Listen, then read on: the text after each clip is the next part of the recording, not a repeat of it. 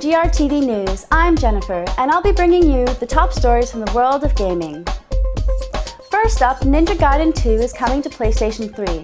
Tecmo are bringing the former Xbox 360 exclusive Ninja Gaiden 2 to PlayStation 3. Renamed Ninja Gaiden Sigma 2, it will not just be a straight port, as it will contain several new elements such as Iron being playable, new boss fights, and weapons. Resident Evil 5 has quickly become one of Capcom's biggest success stories ever.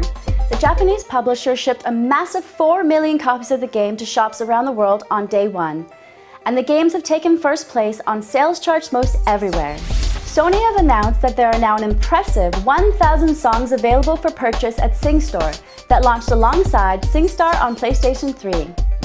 Some other statistics from SingStore. A total of 4 million songs have been downloaded through the service. More than 100,000 homemade videos have been uploaded, and these have been viewed more than 9.3 million times. Now that's impressive.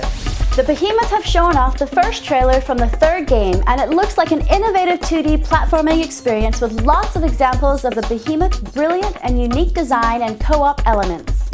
No platforms have been announced at this time, and the game doesn't even have an official name yet, but we can't wait to learn more about this game.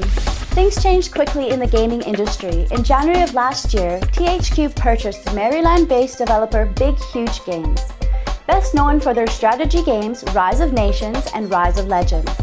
Now they have been given notice that if a new owner has not been found in 60 days, they will close down the studio. Hopefully Big Huge Games can find a new home before then, as we are intrigued to find out more about their RPG project, headed by former Oblivion game designer Ken Ralston. The studio is also working on an unannounced Wii project.